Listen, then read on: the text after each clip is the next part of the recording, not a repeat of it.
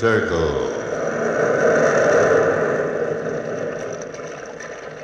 In this cave by the restless sea, we are met to call from out the past stories strange and weird.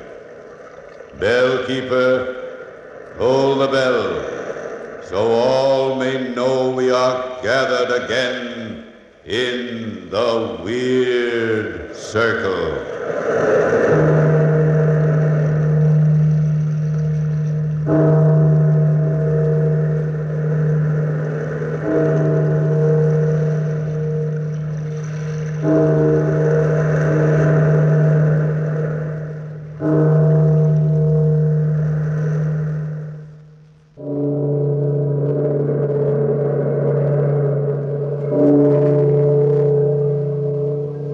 Out of the past, phantoms of a world gone by speak again the immortal tale, the pistol shot.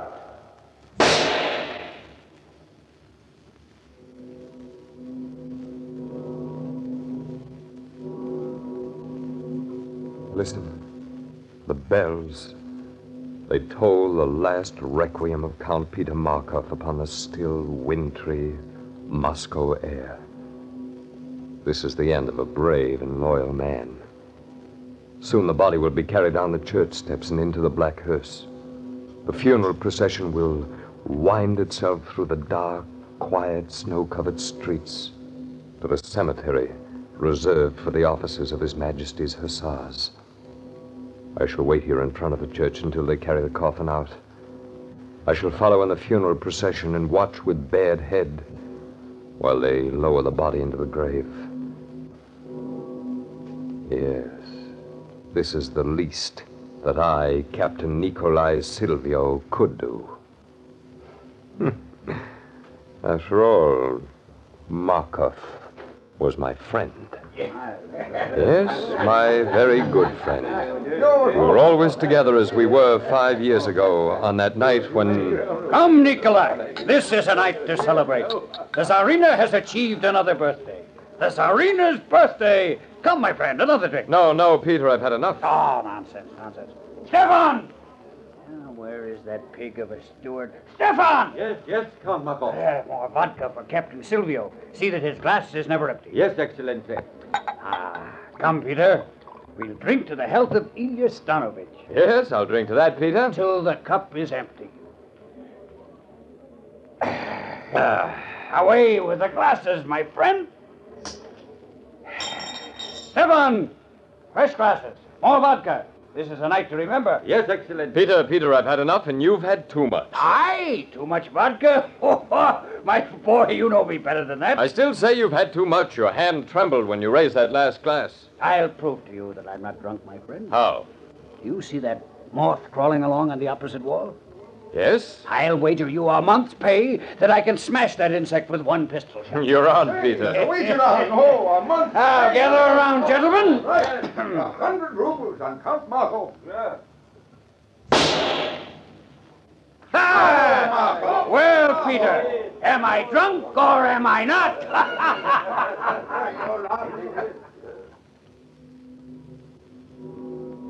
This was Markov, my friend, 5 years ago. A devil with a pistol and a devil with the ladies. He loved life then, did Markov. And I... Well, I loved the ballet dancer, Ilya Stanovich. She was like a flame across my heart. When I danced with her, it was like walking on air. Her beauty was rare, exquisite, almost timeless. All I waited for was another promotion in rank before asking for a hand in marriage. One night, shortly after my pistol wager with Count Markov, I stopped at Ilya's apartments. She did not expect me, and it was rather late. As I got out of my carriage, I looked up at Ilya's window on the second floor, and what I saw there froze my blood. Framed against the blinds were two shadows, the shadow of a man and a woman in close embrace. I hid behind a door on the lower floor and waited. And soon I heard the upstairs door open. Peter, you must be careful. Nikolai must not find out. Oh, Nikolai? Nikolai suspects nothing. You, my dear. I don't know. I'm afraid. We can never let Nikolai know. Never. But you will let me come again. Oh, yes. Yes, Peter.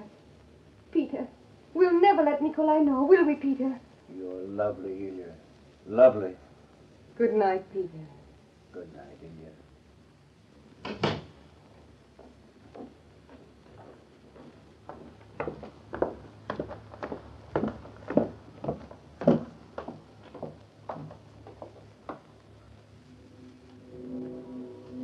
I shrank behind the doorway, saw Markov come down the stairs and walk out through the door. Markov, my friend. A cold anger gripped me, shook me as a terrier shakes a rat. I saw a blood-red mist, and in it was framed two faces, the faces of Ilya Stanovich and Peter Markov, laughing at me, jeering at me. But instead of causing violent action, my anger was cool, calculating. I cannot say that any plan formed itself in my mind then, but later, the manner in which things came to pass seemed to fit into a pattern begun at that moment. I walked slowly up the stairs. Who is it? Who's there? It's Peter, my dear. I forgot something.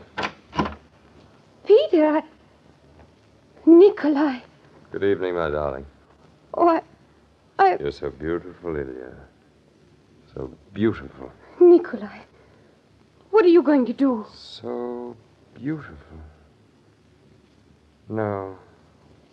No, I would not know, for no one would ever tell me, would they, Ilya, that my beautiful one loves another instead of me. Nikolai, it's you I love. I swear it, Nikolai. Only you. But while my back is turned... Oh, don't turn away, Nikolai. Don't go away from me. Don't turn your back on me like that. Nikolai. Nikolai, I love you. Nikolai, come back. Farewell, my beautiful one. I closed the door and walked slowly away. My Ilya was left alone. And loneliness with a memory of happiness can be a poignant horror. Yes, it was punishment for such as she. The red mist was still in front of my eyes, but this time there was only one laughing, jeering face framed in it. The face of Count Peter Markov, he who lies still in death within that church. Peter Markov, my friend. His face swam in the red mist that stayed before me day and night, and I waited for my chance. Finally, it came. We were playing cards one night in the officers' club. I don't have any luck at all. Well, I'll see your hand, Count Markov. Oh, come, Major Voronov. Let's make this interesting. Shall we double the stakes already on the table? Very well. You've already won a fortune from me tonight. It's my only chance to recoup. How about you, Nikolai? I'll stay in the game, Peter. Nikolai, as an old friend, I advise you not to. I have an excellent hand. The stakes are pretty high, 500 rubles. I said I'll stay. Very well, as you wish. Show your hand, Markov. There it is. Well, gentlemen? You win. Yes, Peter, you win. I tried to warn you, my friend, but you wouldn't listen. You've had a phenomenal run of luck tonight, Markov. Well, there's a very good reason for his luck, Major. What do you mean, Nikolai? The hand is quicker than the eye. Explain yourself, Nikolai. What are you hinting at? Perhaps you'd better explain yourself, Peter. I saw you take the king of spades from the discards and slip it into your hand. You're accusing me of cheating? Precisely. This is a very serious charge, Captain Silvio. Apologize, you scum. Apologize, do you hear? I'll not retract a word. You'll meet me on the field of honor for that, Count Markov. The sooner the better. You'll preside at the duel, Major Voronov? If you wish. Count Markov, as senior officer, it is your privilege to choose the weapons. Pistols. Very well. Pistols. Arrange for seconds, gentlemen. You'll meet on the drill field tomorrow, at dawn.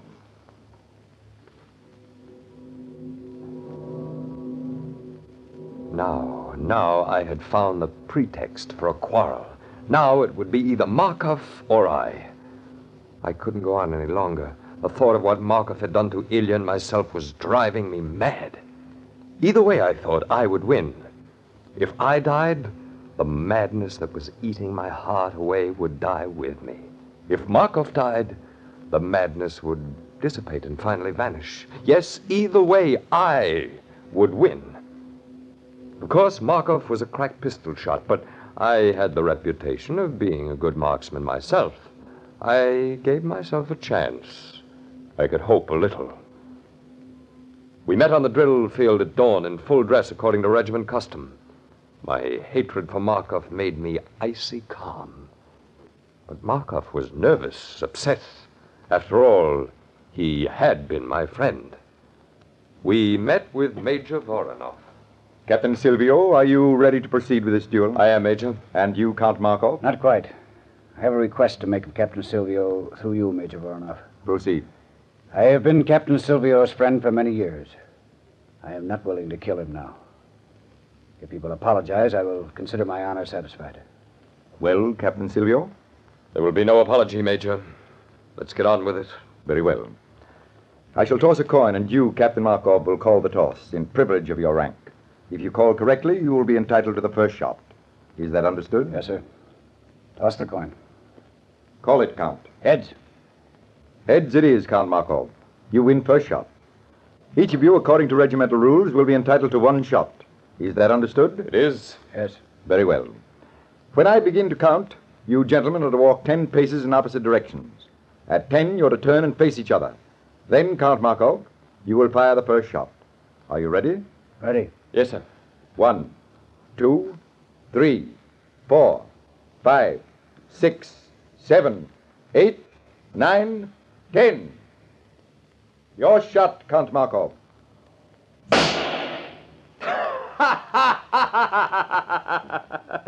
You missed, Markov. You missed. An inch too high. Yes, you missed. Your shot, Captain Silvio. Shoot, Nikolai! What are you waiting for? Shoot and be done! Oh, no, Markov.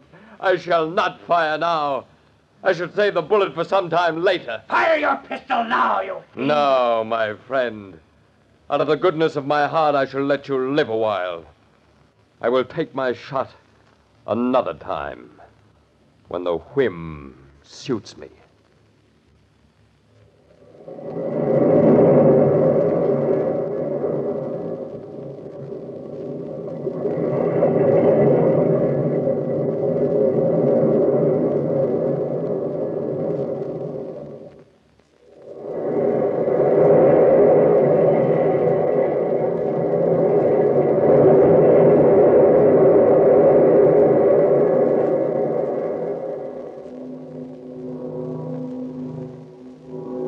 Still, the bells toll on. Twilight comes quickly during the Moscow winter, and already they've turned on the lights in the church where Markov's body lies in state, as befits a Russian nobleman. The yellow light filters through the stained-glass windows and spills onto the white snow outside in strange rococo patterns. Yes, an appropriate day for a funeral. A different day entirely from that lovely spring morning that Peter Markov and I met again. It was our first meeting after the duel. According to Russian Army custom, we'd been transferred to different units, he to the 5th Lancers, I to the 9th Dragoons. If I recall, it was Sunday, and the place was certainly Petrograd. I was enjoying a morning gallop through the park when I came upon an officer and a lady resting their horses. I recognized the officer instantly as Peter Markov. Nikolai Silvio. Yes, Markov. We meet again. I wondered where you've been these 3 years. On duty in the Crimea. But I've kept trace of you, Markov. I've been looking forward to seeing you again. Peter, aren't you going to introduce me to the captain? Oh, yes, of course. Maria, allow me to present Captain Nikolai Silvio. Nikolai Maria Oblensky. Delighted. How do you do? Are you, by any chance, related to General Oblensky, mademoiselle? Rather closely, I would say, Captain. He's my father. Indeed. Mademoiselle, I am honored. Have you known Peter long, Captain? Oh, yes, we are old friends. Aren't we, Markov? Yes, yes, of course. Maria. What is it, Peter? Are you ill? You've turned pale. And you seem upset about something. No, my dear. I'm all right. Mario, would you excuse Captain Silvio and myself for a few moments? Why, yes, but what... I'd like to talk to him privately. Some deep, dark soldier's secret, no doubt. Very well, Peter. Go and have your talk. With your permission, mademoiselle? Of course. Let's leave the road, Nikolai. There's a little grove of trees over here. You're enjoying good health, Markov? Excellent, thank you. Delighted to hear it. They tell me in the barracks that you've been paying constant court to the general's daughter. Yes, that's true. An excellent prospect, my friend. I'm glad for your sake. You know how interested I am in your future. Look here, Nikolai. I can't stand this any longer. My dear Markov, what are you talking about? You know very well. You know very well what I'm talking about. That shot you're saving for me. When are you going to use it and be done? Why, to tell you the truth, Markov, I hadn't given it much thought. Well, how long are you going to taunt me like this? What kind of revenge do you want? Haven't you had enough? Don't you know how this eats into a man's mind, his soul? To live in the shadow day after day, night after night, waiting for your whim? My dear fellow, do we not wait for all things? Even death? I am not afraid to die, Nikolai. I have faced death before, but I cannot face this waiting, this uncertainty. I owe you a debt. One pistol shot. Measure off the paces and collect it now, I beg of you. No, Markov. It does not suit my fancy. I'm not ready yet. How long? How long are you going to delay? Patience, my dear Markov, patience. The day is beautiful, and so is the lady. I suggest you go back to her. It's not proper to keep the daughter of a general waiting.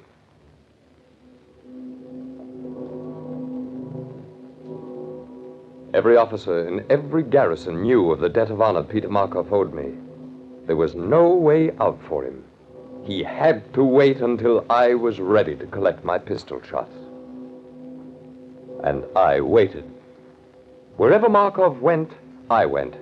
He sat in cafes with Maria Oblensky, and I sat at the table opposite him, watching him, saying nothing, just watching him. I made it a point to be at every public function Markov attended. I hounded him with my silent presence and saw him slowly crack. One night I went to the theater, took a seat in a box directly opposite that of Markov and Maria Oblensky. His eyes caught mine, froze in horror. Deliberately, I took out my pistol and cocked it. The lights went out, and the curtain went up. There in the darkness, Markov and I could not speak with our mouths, but we did speak with our minds. Nikolai, I know you're looking at me, not at the stage. Yes, Markov. And it's a fine play tonight, too. You have your pistol cocked and ready. You're not going to shoot me here in the theater, are you? I may, Markov. I can see your head framed in the dim light of the lobby passageway. It would be easy. So easy. You can't, Nikolai. Not here. Not while I'm with Maria. It would create a terrible scene. Perhaps. But if there's anything I love, Markov, it's the dramatic. I'll tell you what, my friend. There's plenty of time. I'll just sit here in the darkness and think it over.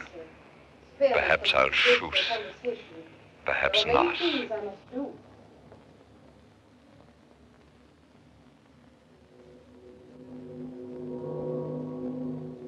Just before intermission, I saw Markov rise and leave the box.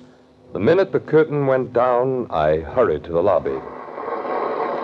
There I met Maria Oblensky. She was alone, and there was a frightened look in her eyes. Captain Silvio, Captain. Oh, good evening, mademoiselle. But where is Count Markov? He complained of being ill. He left suddenly. Oh, I'm sorry to hear that. Captain Silvio, something's wrong with Peter. He wasn't ill. He was frightened. I could see it in his eyes. They had a haunted look. Really, mademoiselle? Captain, you're an old friend of Peter's. Might I ask a favor of you? Of course, I'm at your service. Would you talk to Peter? Find out what's troubling him. He won't tell me. Perhaps he'll talk to you. It may be that... Then you'll talk to him as an old friend. Naturally, mademoiselle. As an old friend. I shall be delighted. What a twist. What a beautiful irony. Here was Mario Oblensky, now engaged to Markov, begging me, Nikolai Silvio, to find out what was wrong with him. I tasted my triumph, savored it, treasured it. I would, in good time, bring it to full flower. And then suddenly the dragoons received orders to quit Petrograd and move north in a swift attempt to crush the Tartars who'd revolted.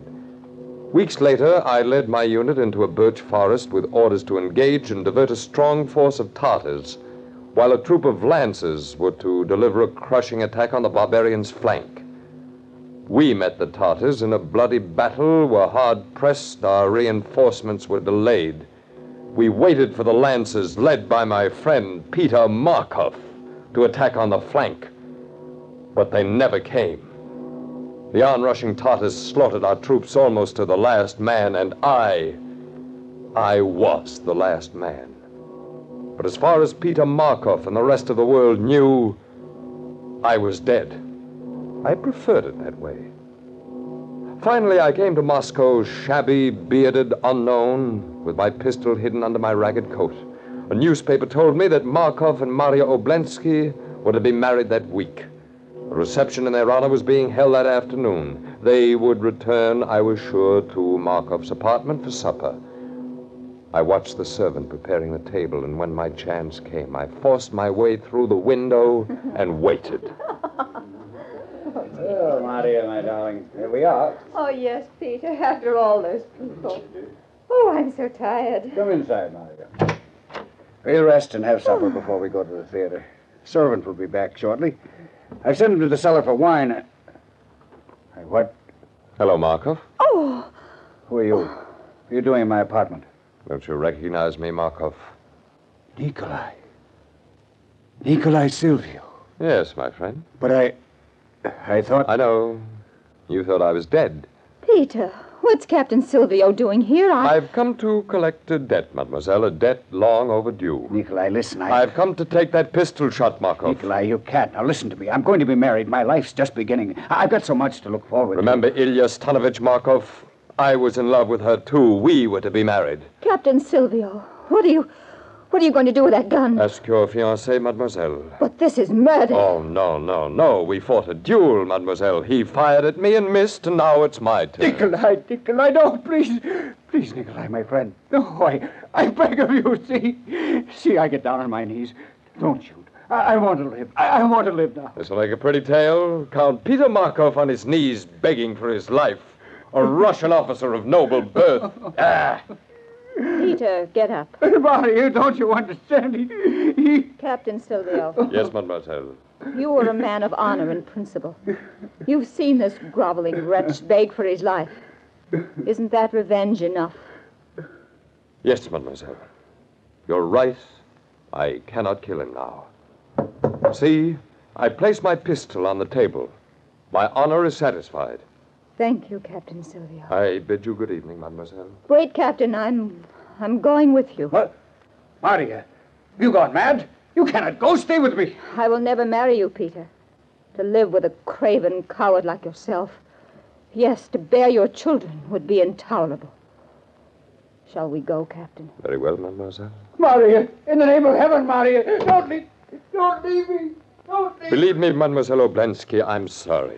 No, Captain. You need not be. You have done me a service, and I'm grateful. Oh! What was that? Markov! Oh! Markov, what is it? What have you done? Nikolai, I picked up the pistol you left. I hardly touched it. It went off. It was fate. It was justice. Just payment, yes, Nikolai. The time has come at last. The debt is paid. Paid in full. At last. Peter. Mademoiselle, the moment for payment has come at last. And I was more lenient than my gun.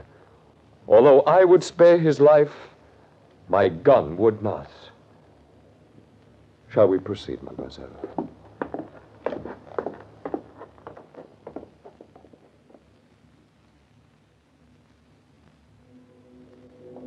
The eulogy to Markov is over.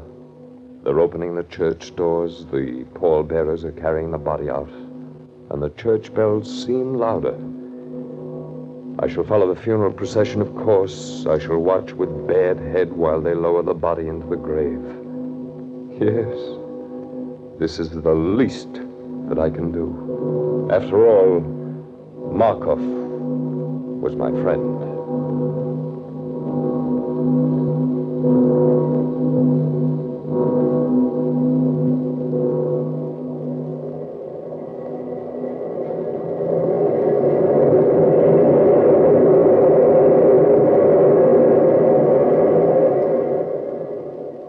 From the time-worn pages of the past, we have brought you the story, The Pistol Shot.